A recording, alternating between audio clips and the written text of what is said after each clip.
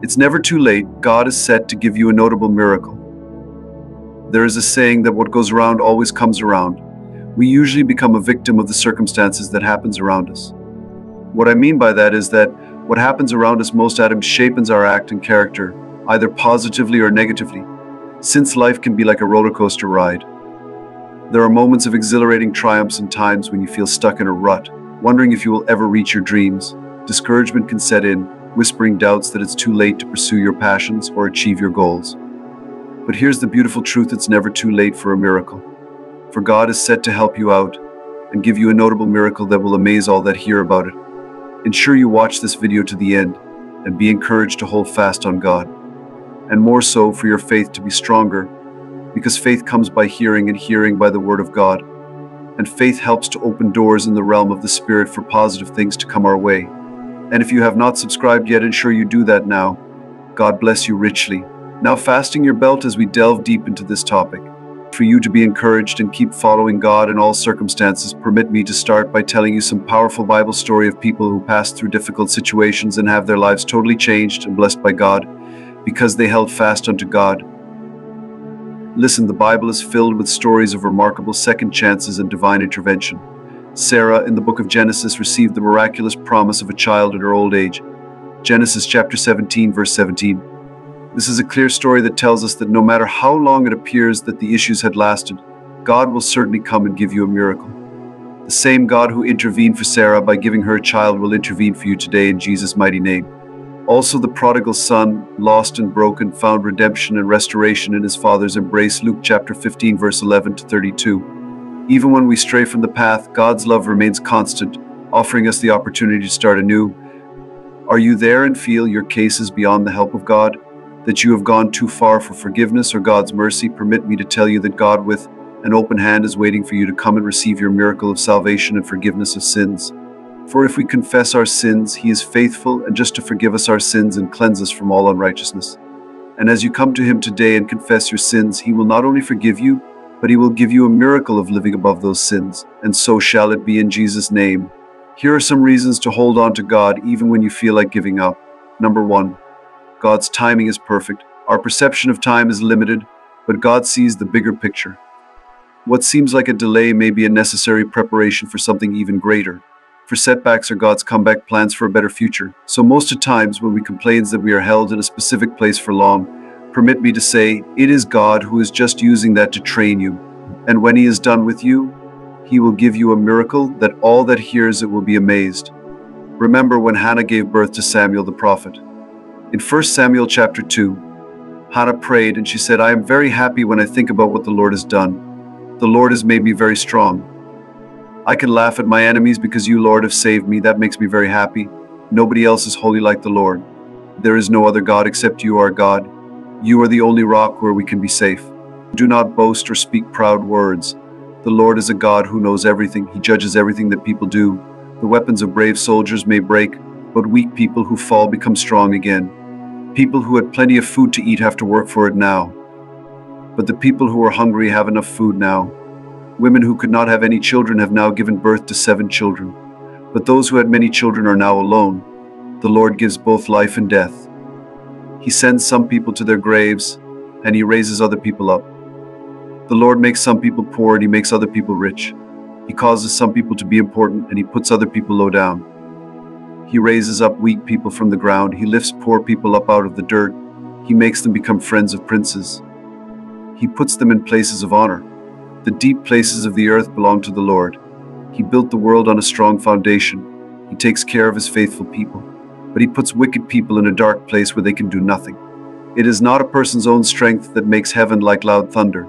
The Lord will judge everyone on earth. He will make His king strong. He will give power to the king that He has chosen to rule. You can see that from this passage.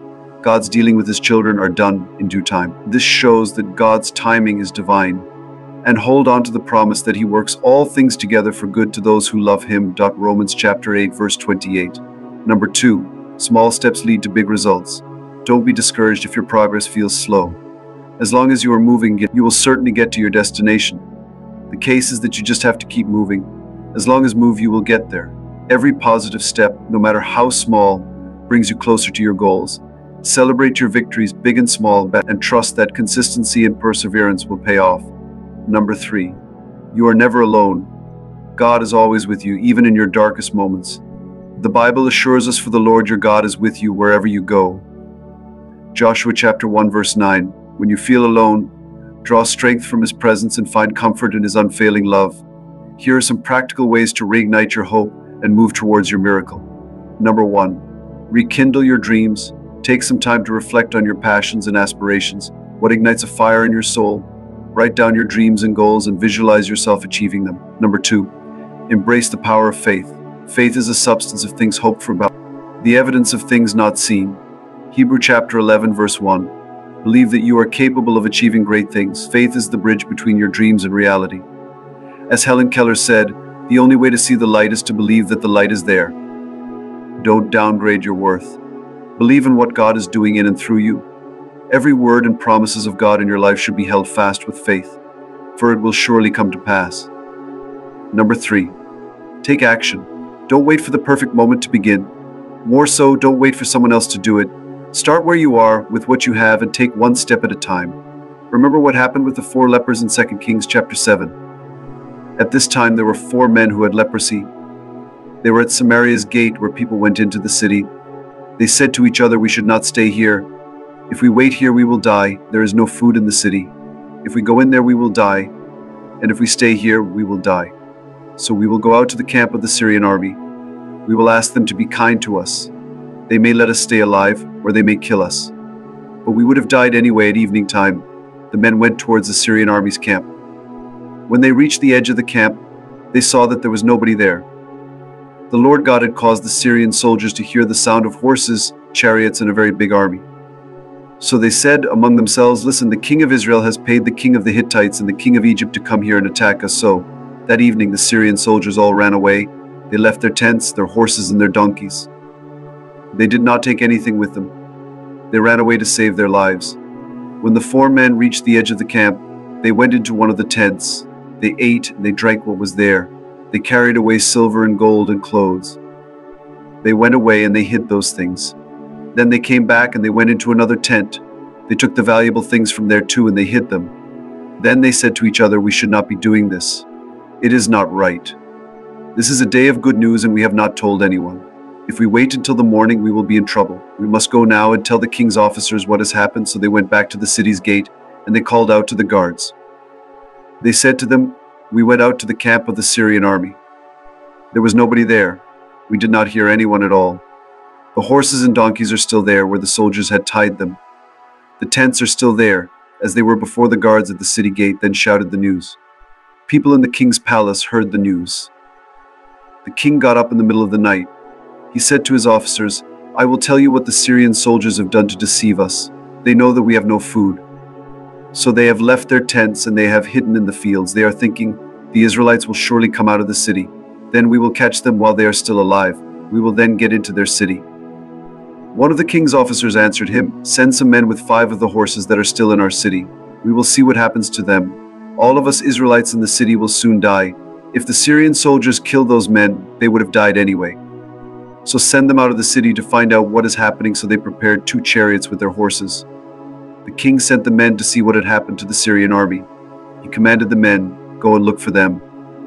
The king's men followed the Syrian soldiers as far as the Jordan River. They saw many things that the soldiers had dropped along the road. They had dropped clothes and weapons because they were in a hurry to run away. So the men returned to the king. They told him what they had seen. Then the people in Samaria went out of the city. They took all the valuable things from the Syrian soldiers' tents. So then people could buy 5 kilograms of good flour for 1 piece of silver. They could also buy 10 kilograms of barley for 1 piece of silver. That is what the Lord had said would happen. The king had told his special officer to stand at the gate of the city. When the people ran out of the city, they knocked him down. He fell under their feet and he died.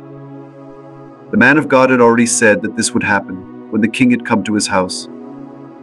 Elisha had said to the king, "This time tomorrow, 5 kilograms of good flour will cost only 1 piece of silver. 10 kilograms of barley will also cost 1 piece of silver. You will be able to buy this food at the gate of Samaria." Glory to God. Imagine if the 4 leprous men did not stand and take a move, then this mighty miracle would not have happened. But because they moved, God did a powerful miracle. In the same way, you must arise and take action, and watch God do the rest. As you move forward, opportunities will open up and doors will begin to appear. Number 4, find inspiration. Surround yourself with positive and encouraging people who will support you on your journey. Read stories of others who have overcome challenges and let their victories inspire your own. Remember, your miracle is not a matter of chance, it's a matter of time, faith, and action. With unwavering belief, unwavering determination, and God's grace by your side, you can achieve anything you set your mind to. Let go of the past, embrace the present, and step into the future with confidence. Your miracle is waiting for you. Bow your hearts, let us pray. Dear Heavenly Father, I humbly come before you today, recognizing your unwavering presence and infinite power. I lift up my audience to you, those who are standing in faith and eagerly awaiting your divine intervention in their lives. Lord, as they wait upon you, I earnestly ask that you increase their faith, knowing that faith is the catalyst for miracles. Father, I pray that your Holy Spirit would saturate their minds and hearts, filling them with an unshakable confidence in your ability to move mountains. Give them unwavering assurance that your timing is perfect, and that their miracle is on its way. Strengthen their belief in you, O Lord, for you are the God who does exceedingly abundantly above all that we can ask or imagine. God, I implore you to ignite a fire within them, igniting a passion that cannot be contained, as they eagerly anticipate the moment when your miraculous power will manifest in their lives. Fill them with an immeasurable expectation of the astounding miracle that you are preparing to bring forth. Lord, I beseech you to grant them a miracle so extraordinary, so awe-inspiring, that it leaves everyone astounded and in awe of your mighty works. Let it be a testament to your indescribable love, unyielding grace, and limitless power.